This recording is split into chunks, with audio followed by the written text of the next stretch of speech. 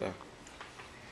Do you think the world's view of hoodies and young black men might change regarding the Trayvon Martin situation? No.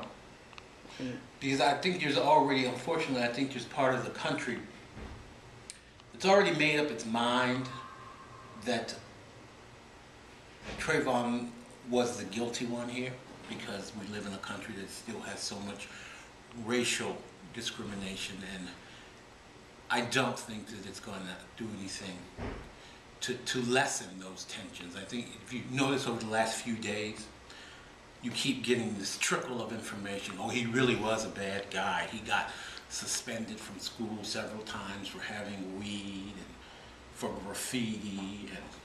And so what's happening, whether it's conscious or unconscious, is that he's being turned into a criminal and into someone who wasn't the victim. Okay. And final question, do you think it is necessary for neighborhood watchmen to carry firearms?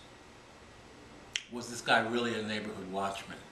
That would be my question, because I'm not so sure about that.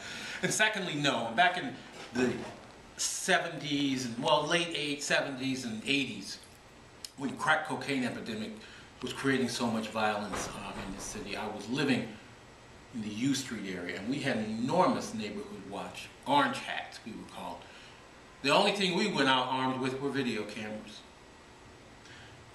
And there were open air drug markets that we shut down, and some very violent people who we sent away without ever firing shots. Being armed with a video camera is how we did it, not a gun. But that speaks to the gun laws in this country, and the fact that this man could walk around in a community with a gun in the holster on his waist. That's crazy.